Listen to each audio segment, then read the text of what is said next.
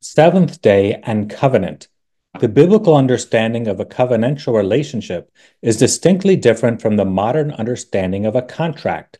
In distinguishing covenant from contract, Hahn and Petrie explain that whereas a covenant is an exchange of persons in which people commit themselves to one another, a contract entails an exchange of property. The exchanges between people that take place in covenants and contracts entail laws. However, due to the relational dimension of both contracts and covenants, neither is reducible to laws. Covenants and contracts establish relationship between people, which laws then, writes Hamilton, regulate or perpetuate by orderly means.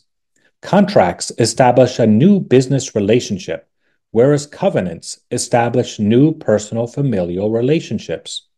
According to the Bible, marriage is to be understood as a covenant, as explained by Hahn, and not a contract. And the biblical laws associated with marriage are intended to foster and protect this family relationship. When a man and woman marry, they exchange themselves and seal their marriage with an oath to God the Father of all. In so doing, a sacred family relationship, and not merely a business relationship, is established between the man and woman.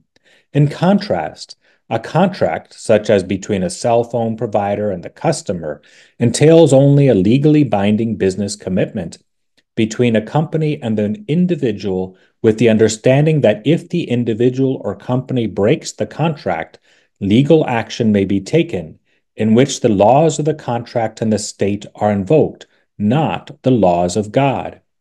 The implied Genesis covenantal relationship between God and all creation means that God on the seventh day entered into a sacred family relationship with everything he created as a loving, immanent, close Father, and not simply as a distant, transcendent God.